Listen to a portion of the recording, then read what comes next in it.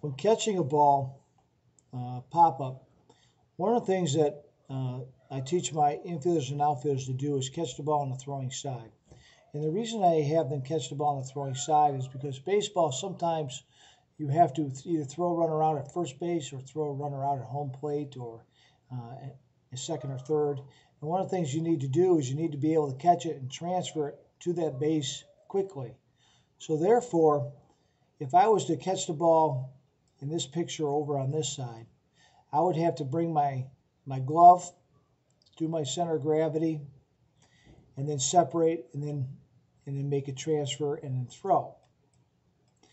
Because I've already caught the ball on my throwing side, what all I have to do is split my hands and go.